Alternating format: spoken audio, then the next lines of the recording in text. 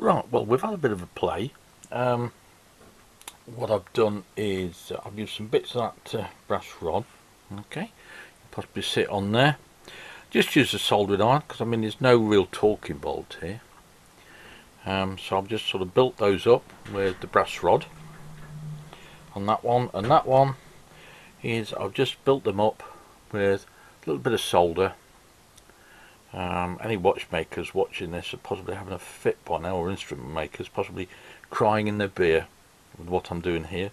But if it works, it works. I mean, once again, I'll say again, I'll pick this up for £12.50. So you know, I've seen them. In fact, there's some on eBay at the moment going for 40 odd quid. So so if I can get this working with a little budget fix like this, then I shall be really happy. So I shall put that gearbox all back together and get it back in the unit, and then we'll see if it works. And then what we'll do to test it, we'll put it on the lathe and we'll try various speeds. So let's put it back together. Okay, well, let's get the gearbox back together, and we're in the center position there, and as you can see, as we turn that round,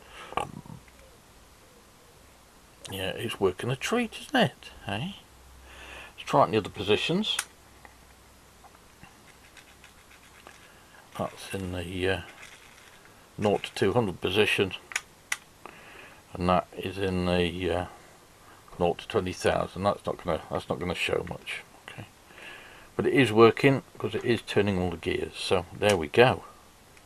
So I am really pleased about that. So what we're going to do now is put the cover back on, and then I'll get the lathe tidied up, because it's I'm not going to show it to you in the state it's in at the moment, because it looks like I've been using it as a shelf. So so we'll put that back together, and then we'll get things sorted out, and we'll give it a go and see whether my the table that came with the lathe, see whether it's actually accurate. I'll try and get this set up so that you guys can see it. It's not the way I normally set up for looking at the lathe, so I'll do this in two different shots. I'll do this one first. So according to my speed meter, my speed chart, the lathe is set for 630 revolutions per minute. So let's actually see what's going on. Okay, I'll stand this side. Okay, pop the gauge in, it's at 0, and we'll start it up. And what we've got there is 650,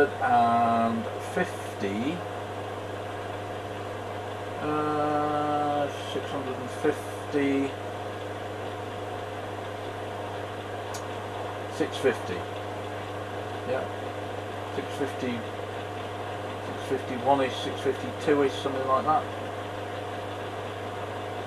So it's running a bit faster than it actually says, isn't it?